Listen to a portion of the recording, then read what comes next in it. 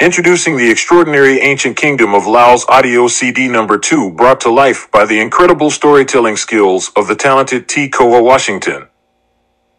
Immerse yourself in the captivating world of Laos as you embark on an unforgettable auditory adventure. Join us as you listen to CD number 2, unveiling secrets in this ancient kingdom and transporting you to a realm of wonder and enchantment. Get ready to be mesmerized by the rich history, vibrant culture, and breathtaking landscapes of Laos. It's truly a heart-pounding journey as this captivating audiobook takes an exhilarating twist from the pages of the novel Ancient Kingdom of Laos. So get ready, sit back and prepare to be swept away by a story that will leave you on the edge of your seat, keeping you hooked from start to finish. And now, without further ado, a word from the author, T. Koa Washington.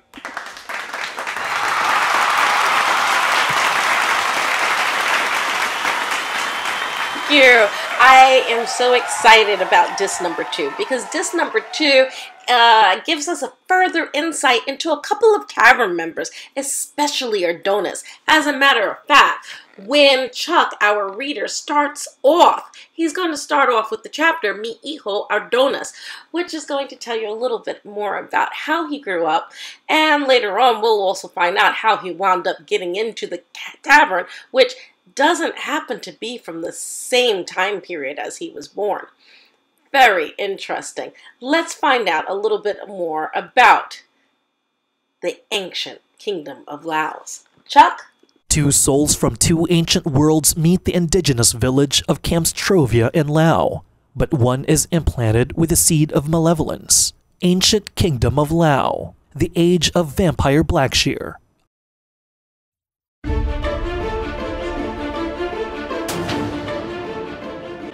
Ancient Kingdom of Laos, The Age of Vampire Blackshear. Written by Tekoa T. Washington. Narrated by Chuck Aitharagas.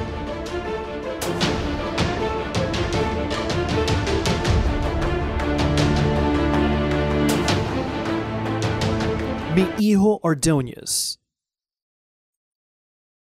One just principle from the depths of a cave is more powerful than an army. Julian Martí Pérez, El Apóstol de la Independencia Cubana. Uncomfortable is exactly how I would describe it, squatting among the others in the tavern pretending to be one of them. That means someone used to uncomfortable squatting position and accustomed to drinking, smoking, and roughhousing from the grounded position. I don't squat, I don't smoke, I don't drink. At least I have never done these things until I have been welcomed into this merry tavern. Suddenly, without ever having to do one of the customary tavern behaviors, I am a full-fledged tavern member, a part of the unfamiliar atmosphere. Each tavern member has welcomed me through the doors without hesitation, and never once have they looked upon me as neither stranger nor foreigner.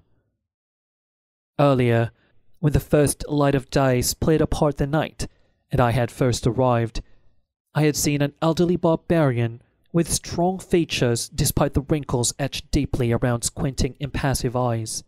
The barbarian was preparing his long-stem Laotian smoking pipe. He had been squatting towards the corner of the tavern, inserting a small brown squishy-looking organic substance into the pipe's largest diameter. The aged barbarian pursed his lips around the opening, creating an airtight seal, which he could slowly inhale the sweet-smelling intoxication. The look on his experienced face epitomized, "This is the best feeling man can ever hope to achieve." I have wanted to achieve that feeling. I therefore asked the timeless barbarian, by signaling rather than words, to sample his completed preparation. He grunts in agreement, passing me his precious treasure. Yet I feel like a fool, unable to get my lips to close tightly around the pipe's hole. Spasmodically coughing all the while, I have felt clumsy and embarrassed as I have noticed the tavern folk calmly and slowly inhaling on what looked like a similar pipe to the old man. Some are not inhaling at all. They are simply blowing out a different essence contained in their various shaped Laotian pipes. Frustrated, I decided to give up. After all, while I was growing up, my family felt this was something I should not do. Besides, despite the incredibly sweet aroma, the taste is something left to be desired and one I cannot easily acquire. Coughing and almost choking in my initial inhalation, I leave the old man in peace. I squat in the corner beside a younger thin Kempstrovian and have been sitting here ever since. The moment the newcomer enters barefoot through the door, I recognize him through the haze of smoke as someone who also did not belong to this Kempstrovian sector. I cannot restrain my eye from resting for an instant on his face. He's sort of a brother, from what I can tell, for we both are outsiders who have made our way in. You can sort of sense those who share your differences as well as your similarities. He is different. I can tell. They can tell.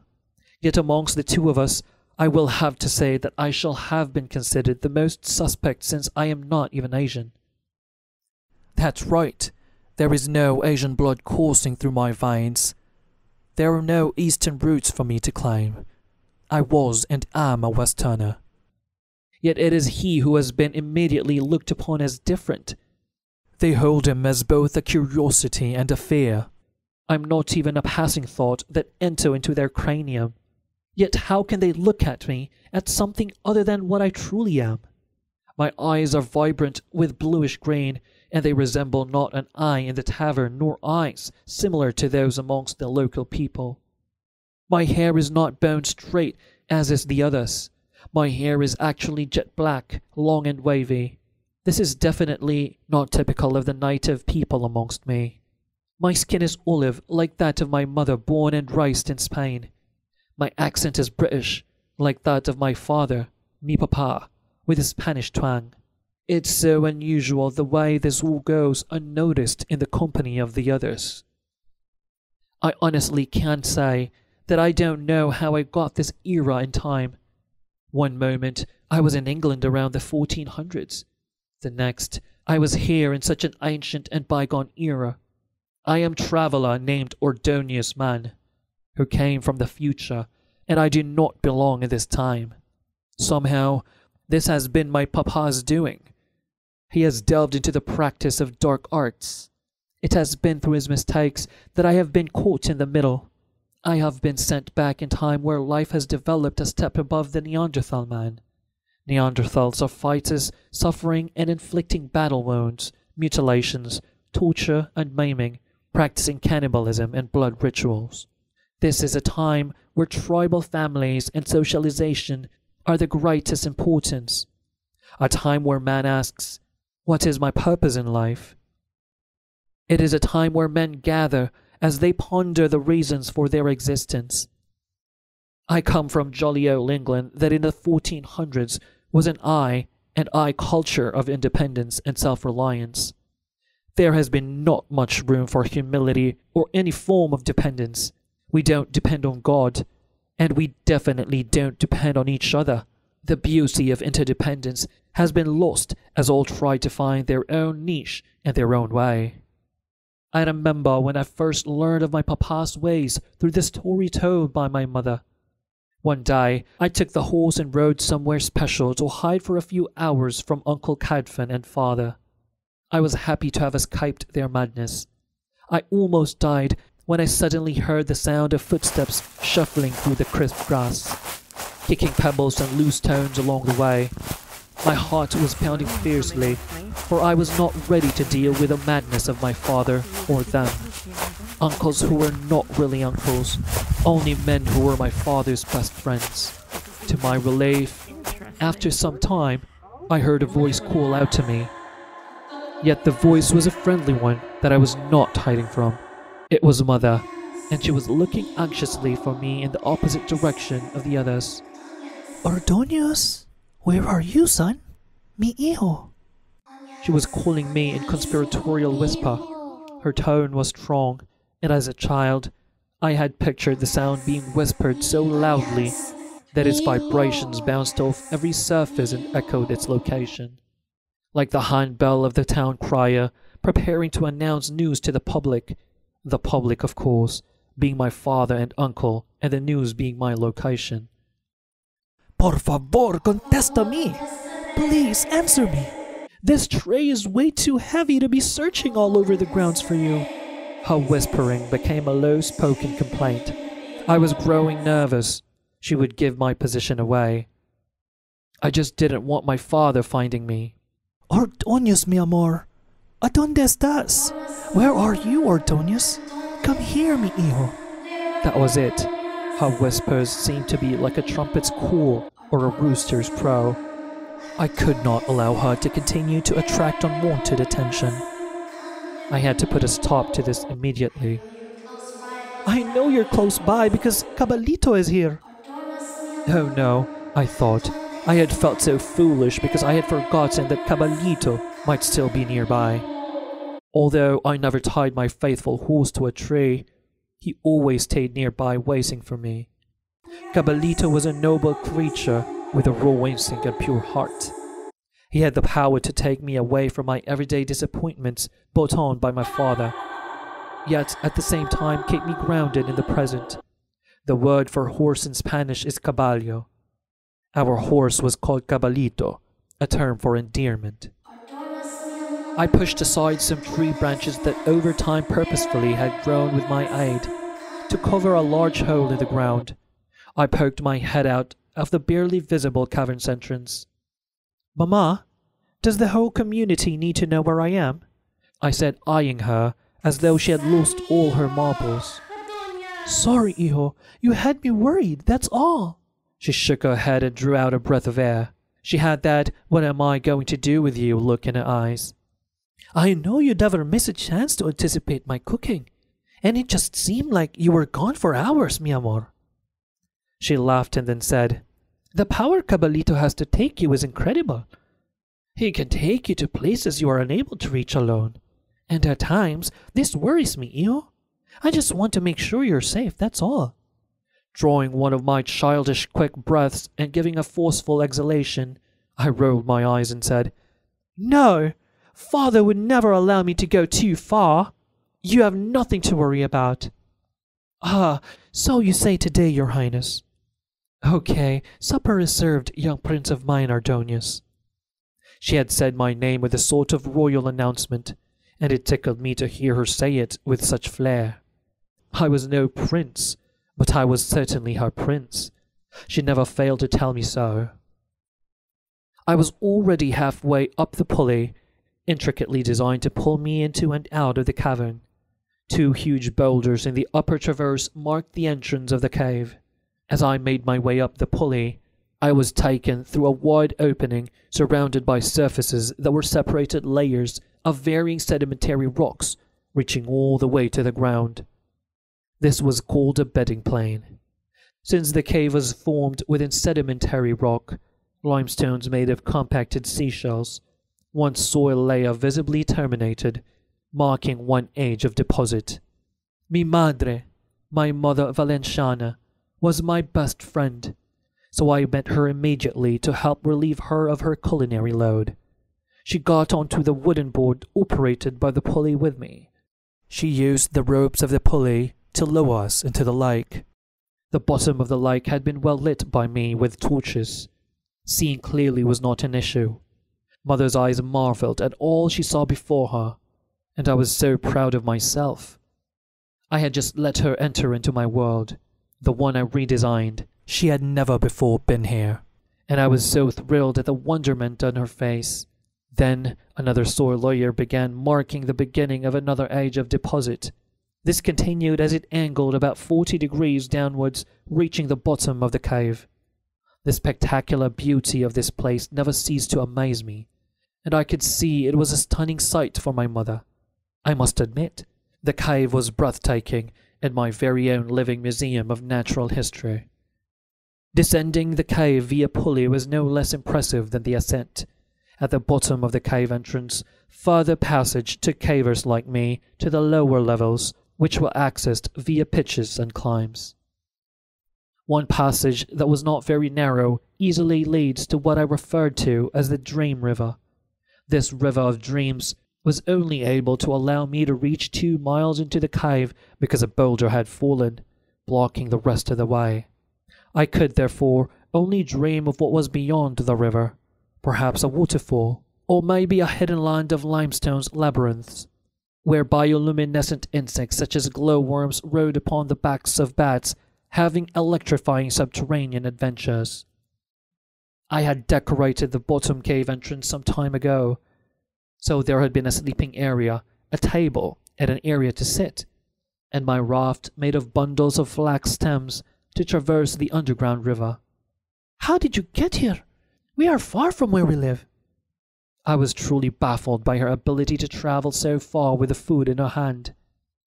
Her left brow raised in fraction, and she nodded slowly as a little smirk magged at her lips. She said, You took Cabalito, so I had no choice but to take the raft. By water, the cave is only a few minutes away.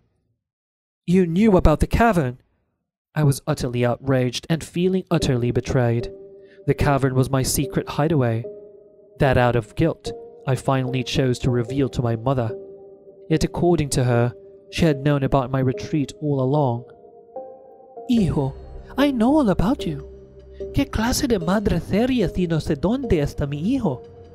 She wanted to know what type of mother would she be if she did not know where her son was. Yet it was not a question, but a wearying not to debate with her. When my mother was making a point that she wanted me to know, I had no say to argue with. She would speak in Spanish and never translate. This meant her statement was final, and no backtalk regarding it would be accepted. My face tensed and she loosened her gaze upon me. Relaxing, she said, I know you hide from your father. A strict parent makes los adolescentes varones that are tricky and slippery and will run the split second they get the chance. Yet sneaky adolescents have equally sneaky mothers that can find you at a moment's notice. This way, we can catch up to you and undo the damage of you giving a strict dad by planting lots of kisses on you. She grabbed my face and covered it in kisses. Pushing her away and getting her off the subject, I asked her about her meal. What do you have to eat? Hope you enjoy it. It's a specialty mi madre used to make when I lived in Spain, hijo. Mom had pointed out to a ceramic dish on the table filled with a rich, sweet, buttery, intensely tomatoey good treat. It was a smooth, creamy mixture garnished with a sprig of parsley placed next to a plate of soft, sweet, savory oat biscuits. Are you serious? Sweet oat biscuits? Now I've heard it all.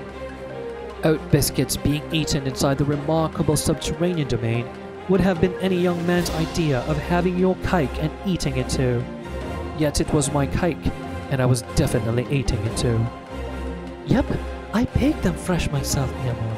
I know you love my oat biscuits. The meal was meant to be eaten cold and not warm, so everything tasted just right. I had my little own stone place to sit and eat. There were comfortable boulders for both Mom and me. During my era, the ability to sit on stones, logs, or even falling branches was comfortingly ubiquitous and much more appealing than squatting amongst the Castrovians.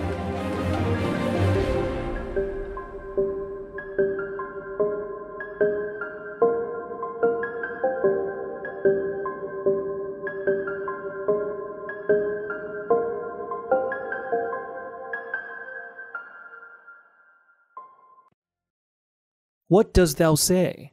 A tale mayhaps? My mind to me a kingdom is. Such present joys therein I find, that it excels all other bliss, that earth affords or grows up kind. Though much I want which most would have, yet still my mind forbids to crave. No princely pomp, no wealthy store, no force to win the victory, no willy wit to salve a sore. No shape to feed a loving eye. To none of these I yield as thrall. For why? My mind both serve for all. I see how plenty sure feeds oft, and hasty climbers soon do fall. I see that those which are aloft mishap both threaten most of all. They get with toil, they keep with fear. Such cares my mind could never bear. Content I live, this is my stay. I seek no more than may suffice. I press to bear no hefty sway. Look, what I lack my mind supplies. Lo, thus I triumph like a king. content with that my mind both bring. Some weigh their pleasure by their lust, their wisdom by their rage of will. Their treasure is their only trust, a cloaked craft, their store of skill. But all the pleasure that I find is to maintain a quiet mind. My wealth is health and perfect ease. My conscience clear my chief defense. I neither seek by bribes to please, nor by deceit to breed offense. Thus do I live, thus I will die. Would all did so as well as I. Sir Edward Dyer. The longer Ordonez squats down in the smoke-filled tavern, he notices his limbs becoming heavy, his mind lethargic, and his hunger drives are reduced. The inhalation of sweet vapors in the tavern seems to ease him into tranquil joy. Ordonez ruminates over the stranger's own melancholia, studying the subtle white scars on his dark face and the traces of silver in his stringy mane. He observes the man take a deep breath of pain that reveals the anguish of all his emotions. In the exhalation the traveler took, Ordonez imagines he alone understood the true reason for the barbarian's generosity. He wants to drink without conflict, settling into peace amidst the warmth of the tavern. Ordonez's soul cries out for the barbarian's soul as he weighs the wisdom of approaching the stranger, this man who seems to be an unknown brother from another mother. Seeing this pain triggers his own anguish. Light-headed, Ordonez imagines that he needs him. He wants to embrace him and do something that will surely bring death upon his door. He wants to cling to him and weep. But everyone knows that the moment you step outside your safety zone and venture upon something different, you run the risk of collapse, unless you are a hunter, a killer, and a human beast. Yet you live each day without making any waves or casting stones into the water, creating no disturbances upon the lake of your life. Then you pray to your deity and thank that supreme being for granting you yet another day of harmony. These profound thoughts are continuously singing and dancing around his mind. He is not so far gone that he has not recognized that to approach this barbarian will mean that he will have to step out of his protective comfort zone. He will have to dare himself to step out of the safety net of his existing life and into the proverbial blazing fire. That is not an easy task for a man not born a savage or familiar with barbaric brashness. Therefore, unable to relinquish his hesitancy, at first, Ordonez only studies this beleaguered giant alongside Fa Ngun and the others. He does this for what seemed like hours ticking slowly, ever so slowly by, as the instrumentalist played and Fa Ngun engages in conversation with Manusuk. Ordonez's insufferable waiting in actuality only amounts to mere minutes as he watches this barbarian through sips of his lager.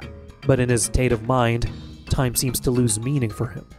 He is waiting and trying to discern if it is the company that the bloke so desired, or to sit in peace, so he may remain his own mental judge and jury. It is hard for him to tell because the barbarian has drank merely with the tavern folk. Then, everyone went their way, leaving no one willing to approach the generous stranger. Ordonez is a foreigner to this land and is only used to the customs of England, where once men share a drink, conversation is struck, and stays the entire time blokes occupy the tavern. At times, the visitor gazes upon the stone tavern walls near several barbarians at full squat. Other times, the foreigner seems to marvel at the palpable sense of history within those time-worn walls. Occasionally, Ordonez feigns having no interest in the barbarian by staring out the single glassless window, affording only a view to the world outside, which serves no security or insulation, at the snow-covered land and the brilliant, early morning sun punching through the dark skies. His vision is fading, as the light seems to mix the colors he sees.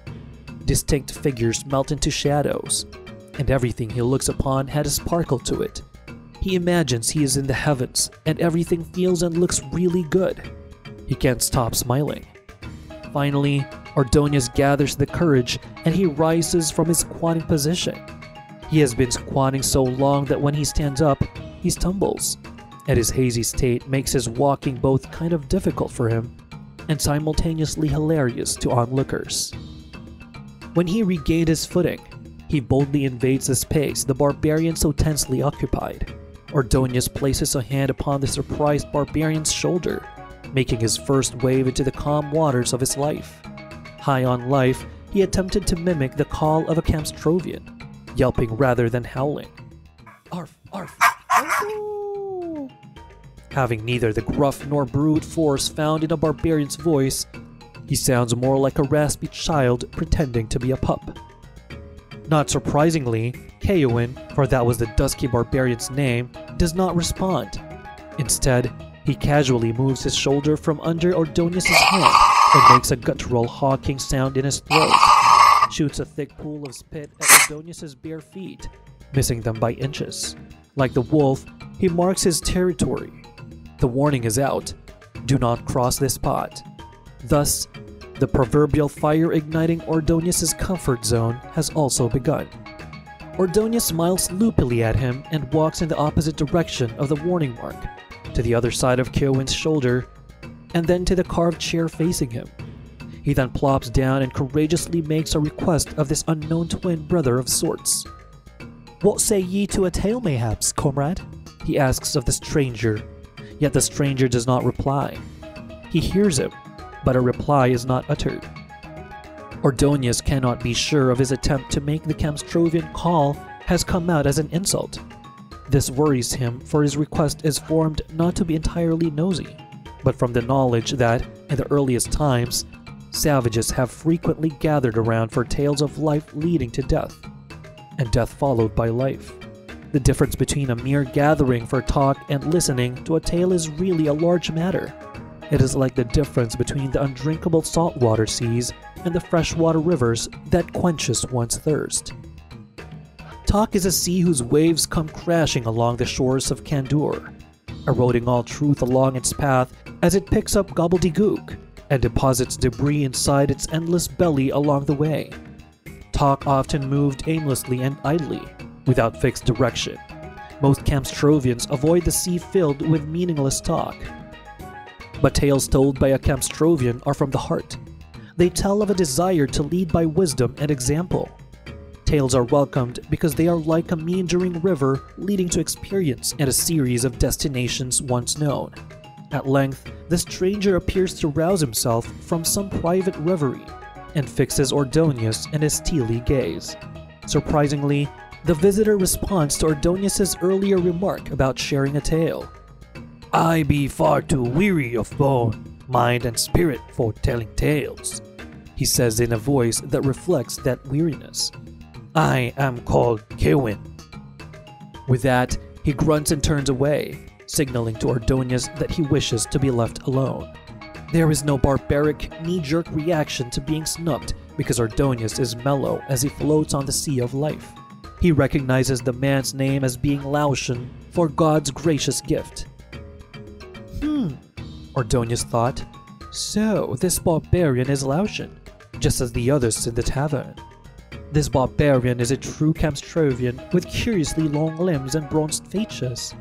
Ordonius' bold approach of the bronze man has startled everyone, including the young robust Fangum, as Ordonius demonstrates an act of bravery that shames all men of alleged courage in the tavern, for they have accepted his drink, but still they keep their distance as they inwardly pass judgment. Until that moment, Ordonius has been unnoticed. Now he too poses a different sort of threat to their livelihood. Until that moment, his presence in the tavern has not caused the same apprehension and colossal curiosity at this barbarian before him. To them, he looks altogether too civilized, even erudite, and therefore unworthy of true men's attention. He is beginning to reason that perhaps it is the unspoken opinion amongst the barbarians occupying the tavern that this bringer of trouble will go back to his homeland if he were welcomed as a mere nobody. For savages knew that those from other lands with flashy tongues were bringers of destruction to their people's ways.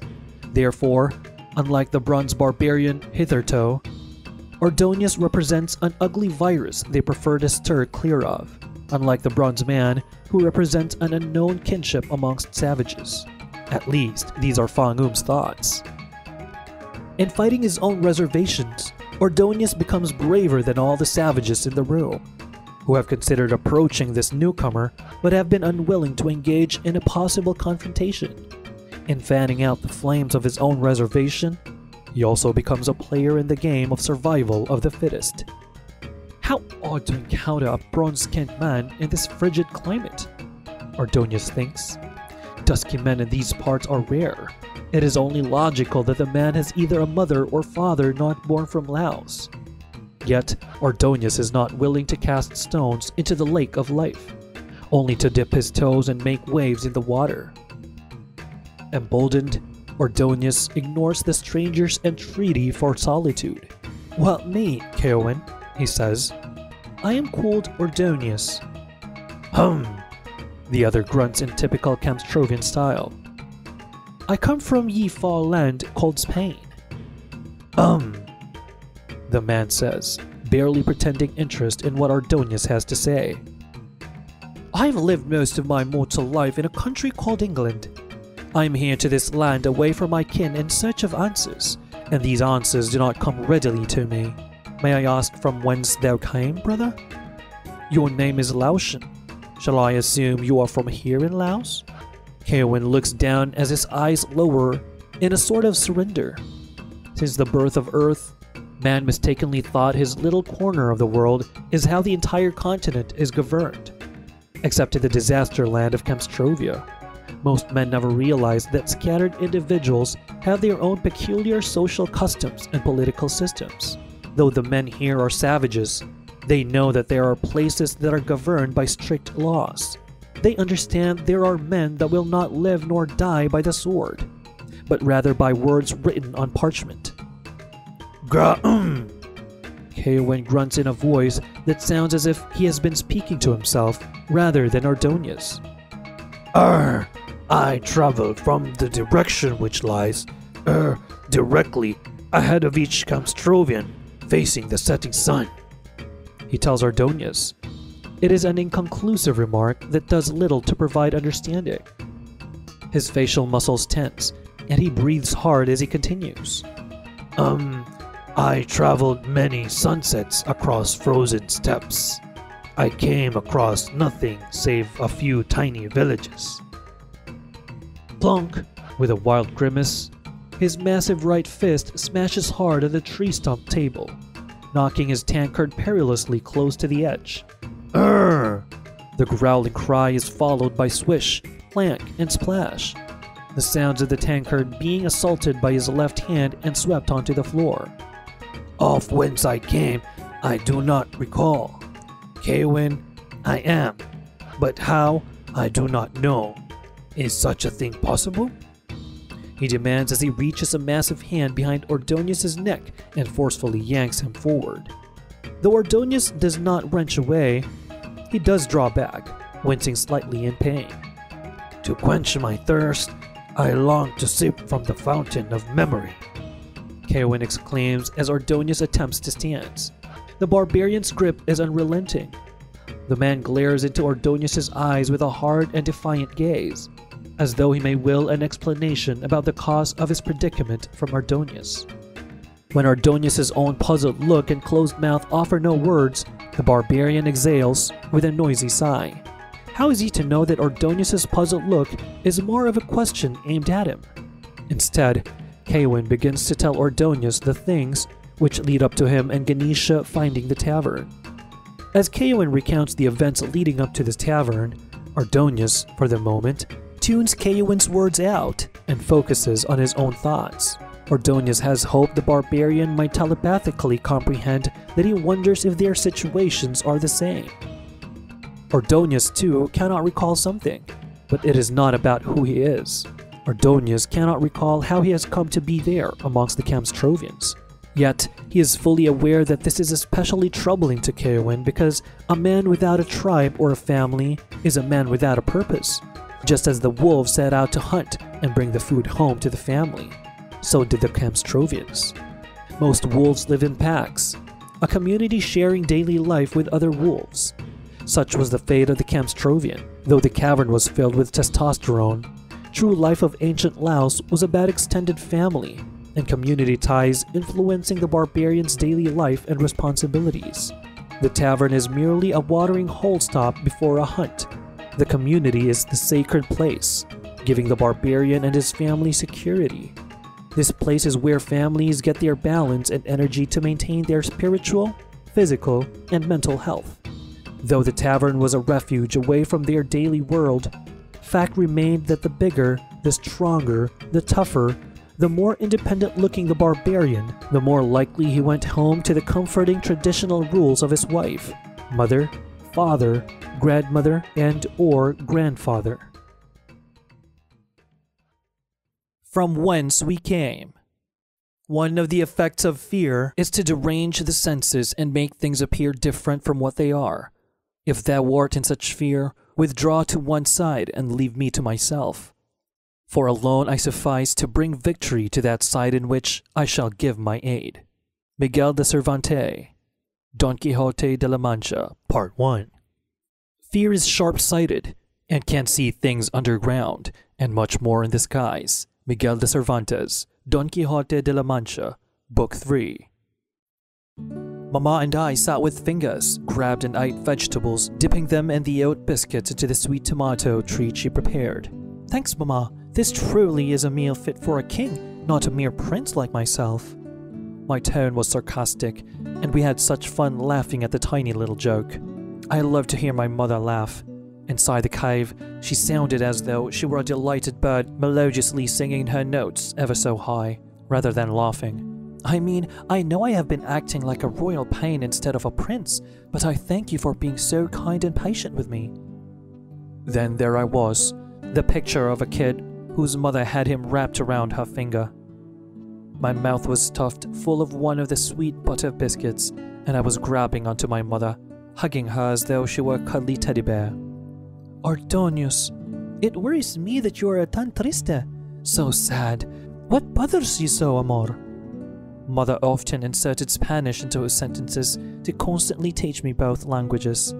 She did not want me to forget the language of my heritage. Father did not speak Spanish. Therefore, the only time I was exposed to Spanish was around my mother or when we traveled to Spain. It feels like a silent storm inside of me, Mama. I think back to when I first began to see Papa cry. Mama, he screamed out. Why had I to be born? It frightened me. Mother reached out for my hand, and as she held my right hand into hers, she said, Mi hijo, es tiempo. It is time to tell you of Mother Nua and Father Pangu. She smiled, pulling my head down to her lap, stroking my hair as she reached for an oat biscuit with her free hand. Dipping the biscuit into the tomato-like sauce, she completed her chewing and said, Did your father tell you of Mother Nua? She asked me, but she knew he did not. It was always her polite way to give me a chance to disclose what I knew and to uncover just how much I wished to learn. ¿Cómo? What? Madre Nua? I replied, my tone filled with great interest, for I had heard that name before uttered by father. Yes, hijo. Nua is a deity who came from the death of Pangu. Su padre, your father, is certain she is as real as you and I, hijo. Su padre says that she is the first creator of humankind. Él me dice, he tells me, that she is a powerful benefactor to people and all living creatures. My mouth had hung open in astonishment, but I never uttered a word. Instead, I lay there on her lap, staring blankly up at my mother, who was trying to let her words fill me up and offer some logical understanding.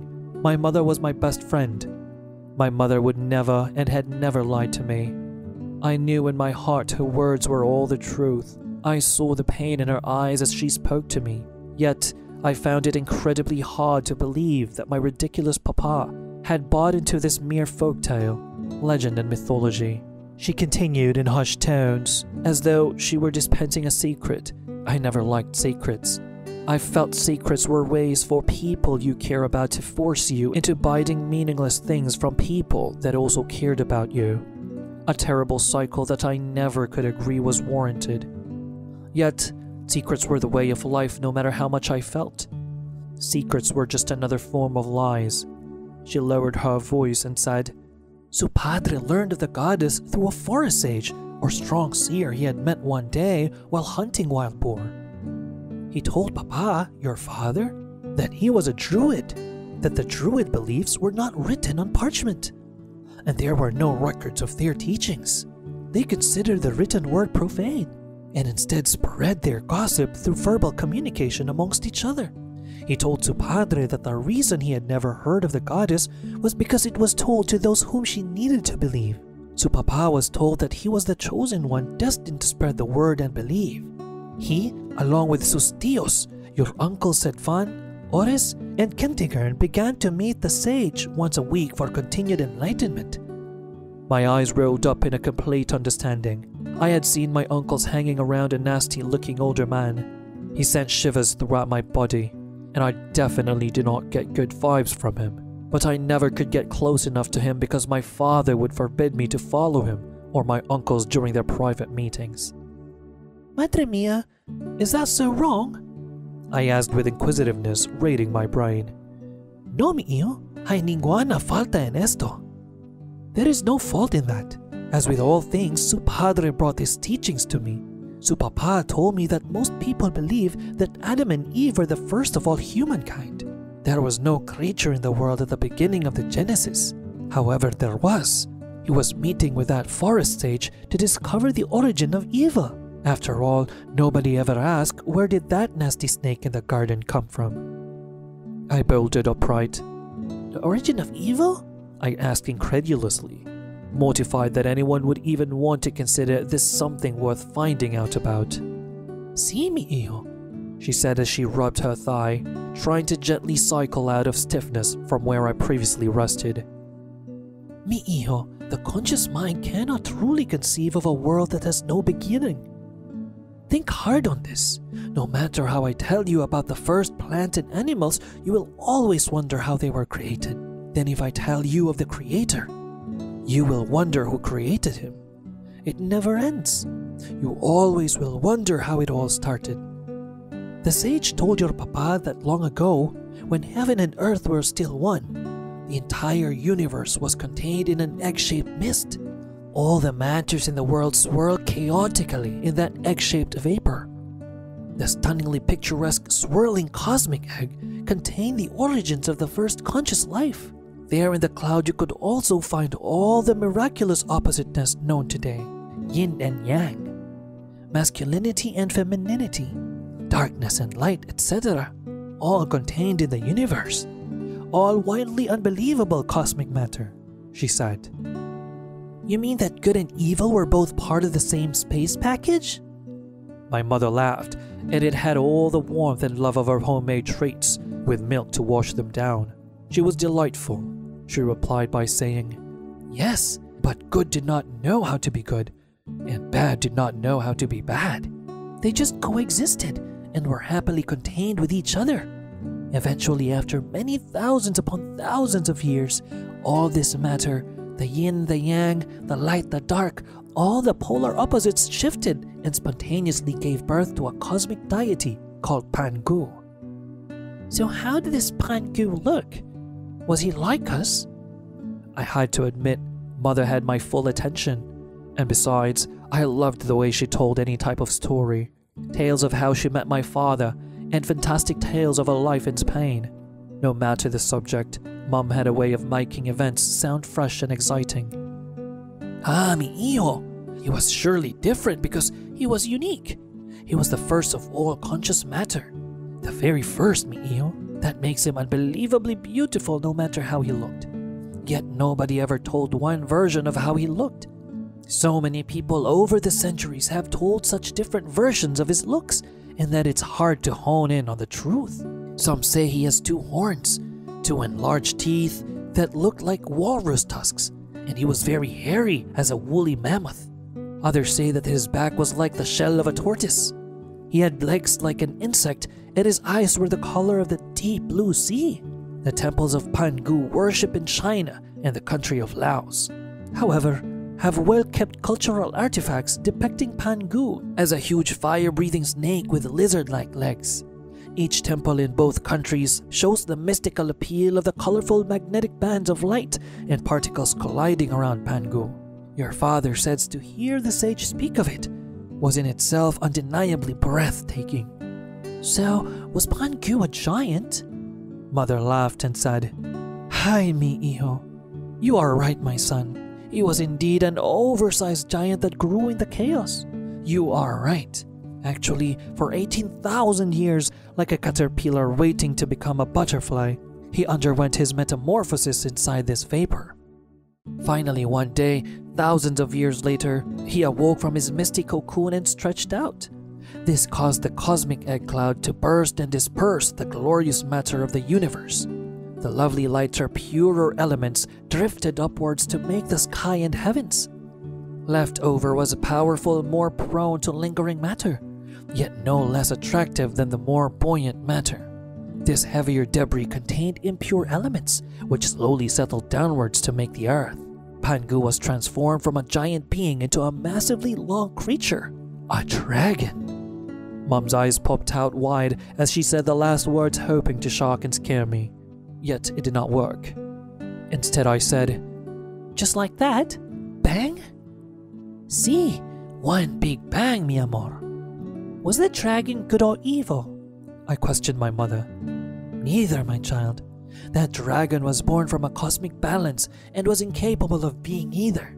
However, when the lighter particles floated up and the heavier debris fell down, he instantly felt the allure of the opposites. It was the most unreal feeling imaginable.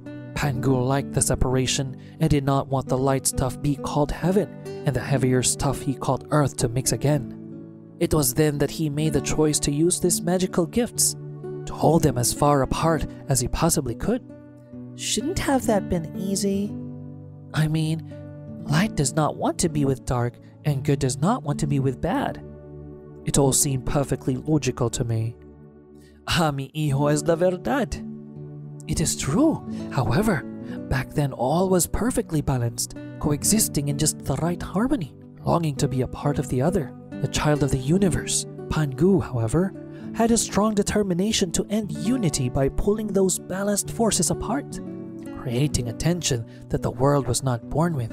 He took things out of order and rearranged it in ways it was not meant to be. This created an element called confusion. Pangu was not bad or mischievous. He was simply a lone deity in the world who could do as he pleased. To create confusion was interesting. To keep things the same was boring.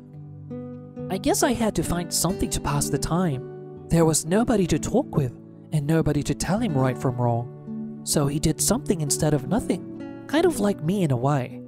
I have no brothers and sisters. Dad won't let me speak to other boys outside of church. If I sat all day doing nothing, I would be bored too, but instead I explore my cave. But I don't get it. How did he separate the forces? I said as I wondered aloud. That's actually a wonderful question. He placed the heavens on his head and the earth under his two dragon claws. He thought of them as his toy? As I asked with a childlike awe. As a cat with a ball of yarn. He unraveled and continued to separate what he called earth from heaven. Pangu allowed himself to stretch impossible lengths until the heavens were unreachable from the earth.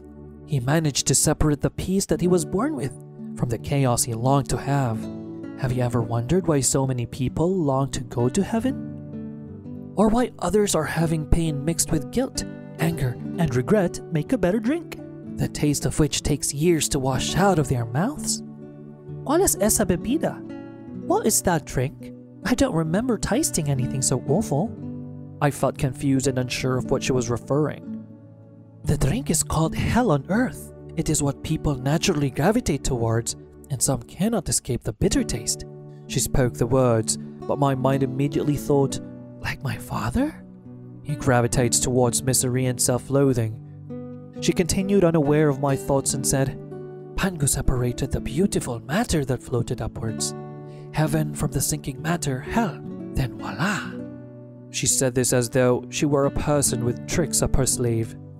Here we are living on what was left in between, on this green earth. We are drawn to either direction because it's all supposed to be a part of us. Fortunately for the world, our wonderful Pangu had to eventually stop. The act of growing exhausted him, and eventually he perished from the unrelenting stress and strain. Really? I asked incredulously. picturing the whole bizarre event in my mind. Oh, si, mi amor. The temples in Laos and China alike depict images showing that with his passing, the earth began to develop into the world we know today. His reptilian arms and legs became the 4 directions of the mountains. His blood became the oceans, and his sweat became the rain and dew. His voice became the thunder, and his fiery breath became the earth's core. The air from his nostrils became the wind. His wild hair became the grass, and his veins became the rivers and streams. His teeth and bones became the minerals and rocks, and his flesh became the soil of the fields. Up above, his left eye became the sun, and his right eye became the moon. Thus, in death, as in life, the mighty dragon Pangu made the world as it is today, she said. My skepticism was rising. What he did could not be undone? No, this is why so many people feel as though there is something more to this life of ours. Deep within us, we know there has to be more than we are experiencing right now. We sense it. We are on an unknown quest to put the pieces Pangu separated back together. My unease caused me to shift on top of the rock I was sitting on. I hesitantly said, Yeah, I do feel that way a lot when I take my raft down through the waters of the cave, and I think I am meant to be doing or seeing more. There is more out there, right, Ma? More that I need to discover? Aha, mi iyo, she said, beaming with fervent delight. I think it's time to tell you about the fact of life. You see, son, we want unspecified things to be all around us, including ourselves, but we can't seem to always make it happen. There are times that we start to feel like we are failing, so we blame others or ourselves for all the tribulations we face. However, what people fail to realize is that we have fallen apart from something much greater than their mind can conceive of. She paused to look around the spectacular cavern we were in, with its impressive surfaces made of limestone, which housed water-dripped formations that were hidden from the world above. She also told me that what we can't imagine was even greater than the things we saw before us. Ordonius, it is a fact of life that we often have conflicting desires within ourselves, Mi'iho. As humans, we don't always get to do the things we want to do, much less the things we think we should do. This is not unusual, my son, for even the king wishes to be something bigger and better and greater than he already is. People feel like we just don't have what it takes, whatever it is, to reach our desired goals, she sighed. Her soft tone and gentle spirit eased my nerves as she explained everything, yet I was still confused. But it doesn't make sense. A king is already great. What more could a king wish for? You do know he has all that money and power and desire, don't you? I asked how she could make such an example when everyone I knew wishes he could be a king or she could be a queen. Perhaps he wishes to be a conqueror or even greater than that, Io. Maybe he settles for this position because he feels he cannot reach any higher than that which he already has. Perhaps he even fears that with all his enemies and those wishing to usurp his position, that he cannot hold on to his royal title for long. He may toss and turn at night, hoping that he lives to see yet another day as king. So, therefore, how could he dream of being a conqueror or more when he is not even secure in his own skin as king? Little do people realize that they often easily crack under their own imagined pressures. Why do they not push themselves a little more? Why do they not trust that there is nothing in this life, no hay nada en esta vida, which is not there for any man to accomplish? We play victims to vague worries and anxieties, and because of this we easily feel we are not in control of our own lives, giving us a sense that there has got to be more out there for us. Nonetheless, we don't feel we possess the ability to obtain it, she said. She took her first bite of a roasted carrot she brought with her. She didn't want to say it, but it was all over her face. So I came out and said, "Those carrots are the best.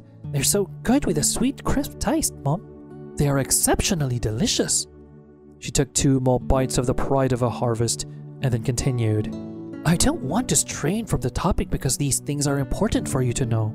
Listen, Ordonius. If you feel that you have reached all your goals and you still don't feel satisfied, It's possibly because you are indecisive and no confías en tu instinto, meaning you don't trust your instincts. Worst of all, the passion of your true discovery will elude you, making it so you cannot feel whole or satisfied. It's important to always remember to trust your instincts. Confía en tu instinto. Your father says that the unnatural separation of heaven and earth is why we mess up our relationships with others. Even though that's not our intention, it's the reason we are confused, uncertain, and prone to make mistakes, she said. Yeah? So why does father not fix his mistakes if he knows that much? I was being a wise one with my comment, but she simply gave me that, all right, enough of that look. Mother continued. I believe that we have the tendency to rely on the self so much that we alienate important kinfolk in our lives, Iyo.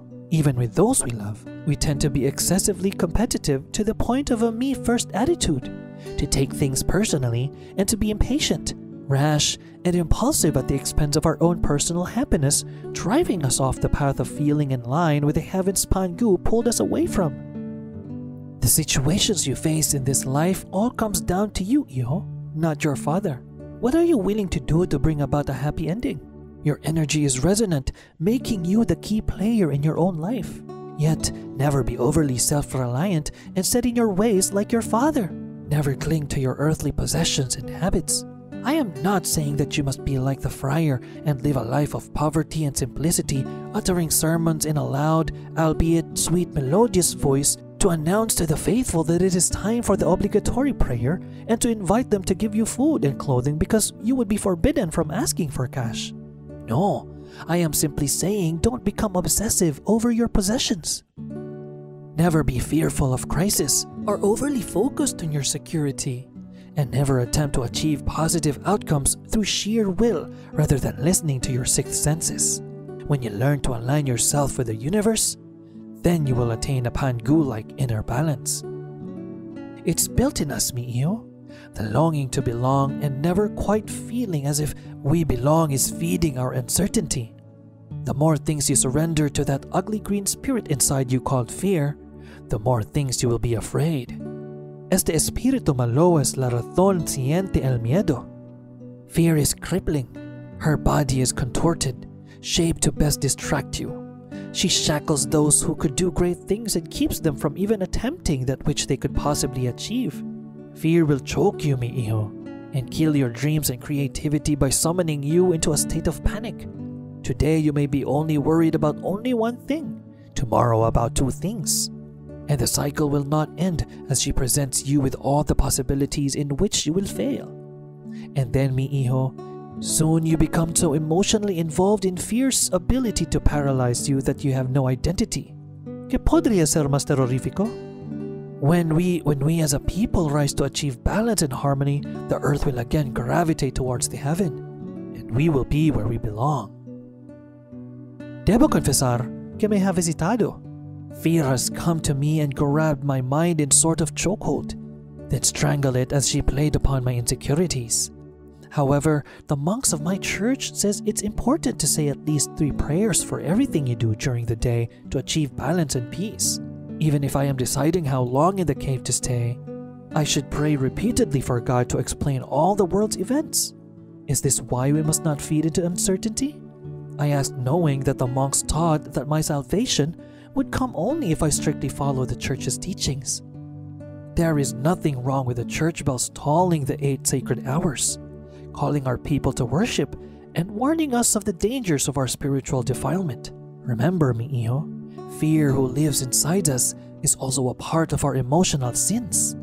Fear is made up of a whole system of sins that include worry, anxiety, insecurity, and self-doubt, all which take away our ability to let God act inside our heart. Where fear lives, God cannot do his magical works. For fear kills faith. So we use those joyful sounding bells, because only when we are no longer a friend of fear, we do begin to really live. The bells are reminders to follow our devotional book of hours during those specific times in a day. We are called to worship because the church is the center of our important community activities.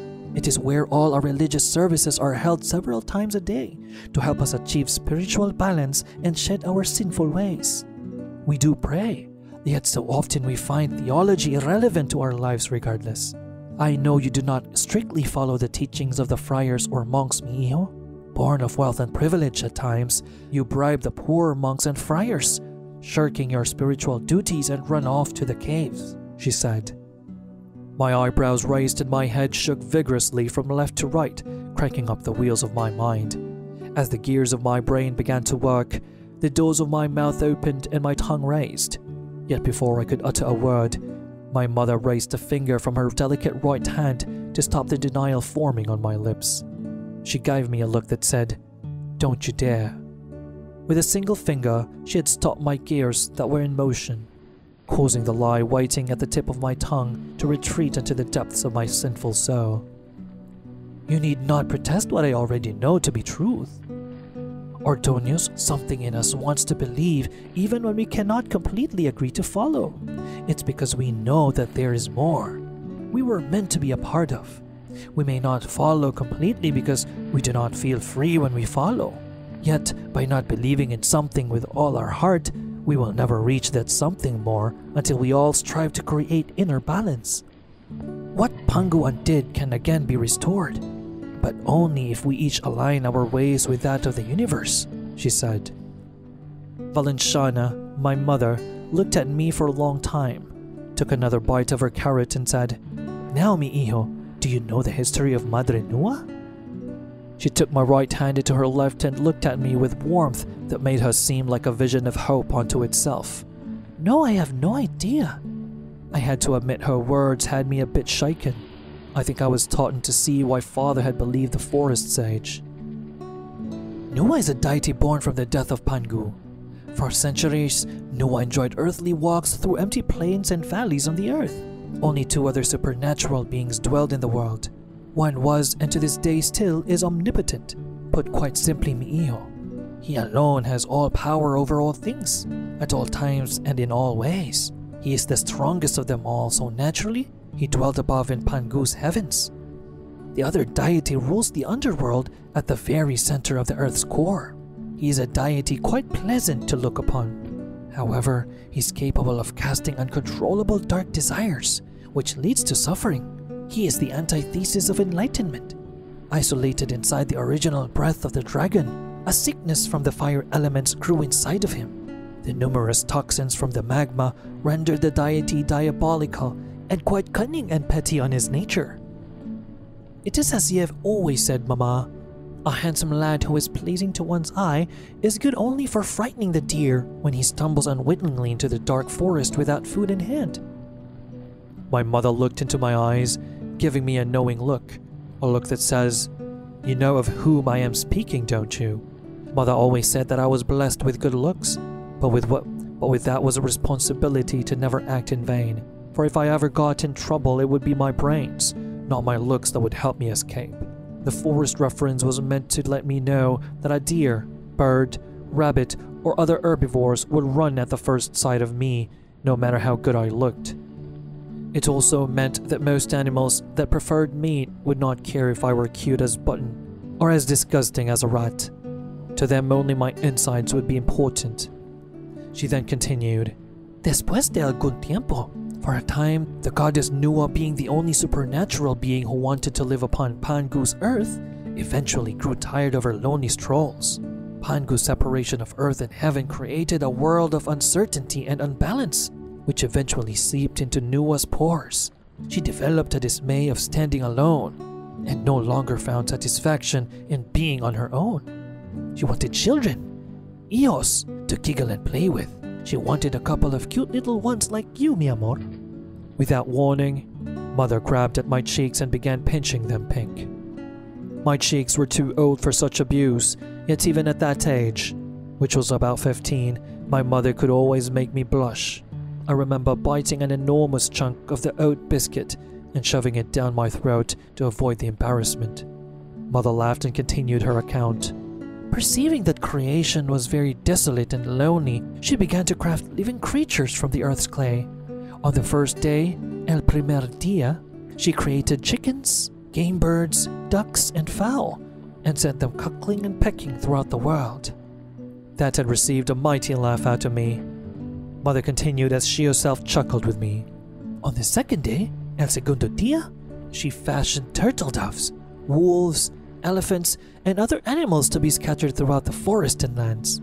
Durante el tercer dia, during the third day, she created flowers, some of which bore fruits for other animals to graze upon. In el cuarto dia, on the fourth day, she crafted insects to pollinate. Durante el quinto dia, on the fifth day, she made whales, fish, crustaceans, streams, rivers, and lakes. On the sixth day, en el sexto dia, she was inspired and crafted horses. Finalmente el séptimo dia, finally on the seventh day, she was walking near a river, and she saw the beautiful reflection of the omnipotent deity from the heavens. She was delighted, and it struck her that she would make man in the image of his deity.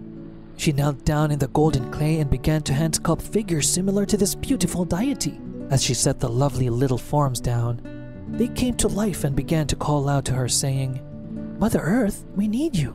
All that day, Nua molded more and more of these children. Because she never personally met the deity of the heavens, all her children appeared different in features, but still made in his image. After her long labors, her energy was waning. To finish the job, she picked up a strand of ivy and dipped in the fecund mud. Then she flicked the mud across the lands. Everywhere the little blobs fell. People sprung up, coarser and less lovely than the handmade folk, but perfectly serviceable. Thus did Noah create humankind, separating from the very beginning the rich and noble people from the commoners by means of her crafting methods. "This is silliness, Mama. How can such a thing be?" I protested. I had a feeling she was starting to embellish the story just a tad. "Laugh not me, Iyo, for this is what Su Papa now accepts as truth." So I asked my mother, "Itu, Mama? Do you have faith in this as well?" My mother looked sad and she responded by saying, "I trust in your father's love for us." "Mi Iyo, how wrong could it be? After all, Su Padre tells me that Nua loved her creations and she looked after them in silence. She was modest and never needed acknowledgement or effusive worship. This is why for centuries no word was ever written about the goddess. Now, you must recall that there were two other deities around the time she was making her creations, one who dwelt high above and one who dwelt deep below." Her tale had me enthralled, and thinking about it now makes me truly miss my mother more and more.